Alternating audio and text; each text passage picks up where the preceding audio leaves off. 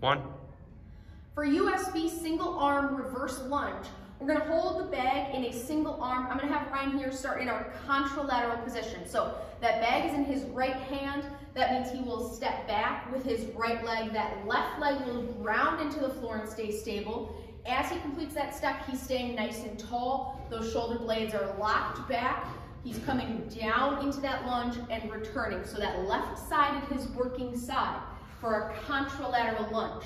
Now, if it's an ipsilateral lunge, you're going to keep the bag in your right hand. Your right leg will stay forward. You're going to step back with your left, completing the same movement. We're still in that side plank, ribs connected to the hips as you go. So the movement is the same. The bag changes positions from our contralateral and now our ipsilateral.